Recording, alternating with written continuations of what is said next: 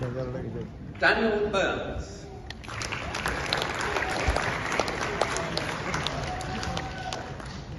Ramin Akhtar Chowdhury.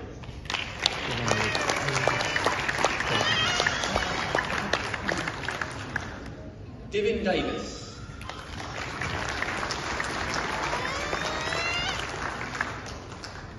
Matthew.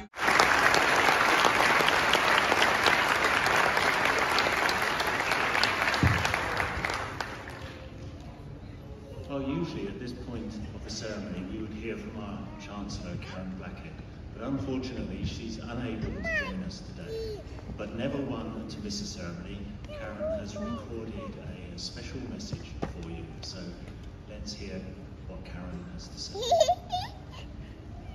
Hi, I'm Karen Blackett and I am the University and the City of Portsmouth for this great event.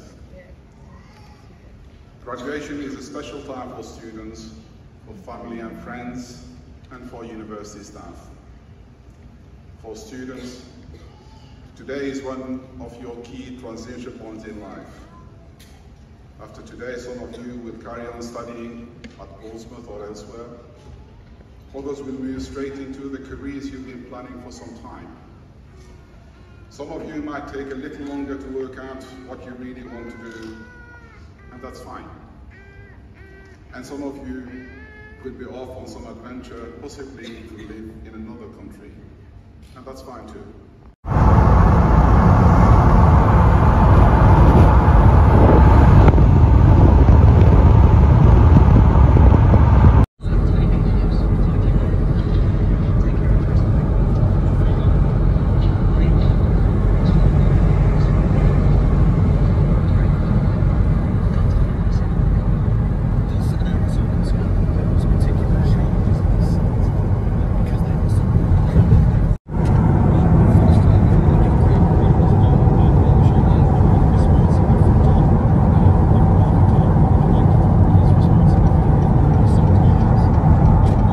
In 3 miles, at the roundabout, take the second exit onto the A417.